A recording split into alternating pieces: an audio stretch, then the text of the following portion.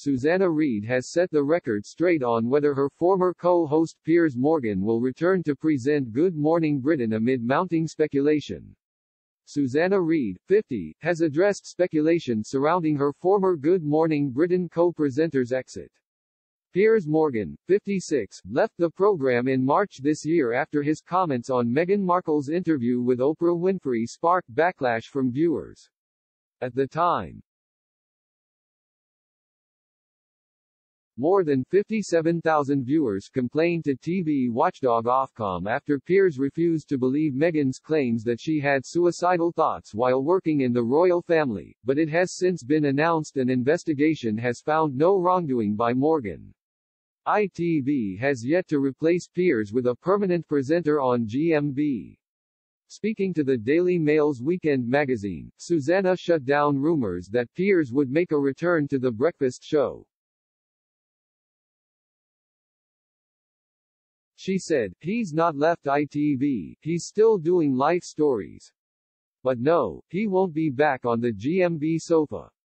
The mother of three also pointed out that she is still in touch with her former colleague, a lot. However, she admitted they have not seen each other since his departure. She said, "We're in touch a lot. He's had COVID and texted me to say he couldn't taste fine wine. I said that makes getting presents for him a lot cheaper. We'll have to make it a sparkling water lunch when we get together."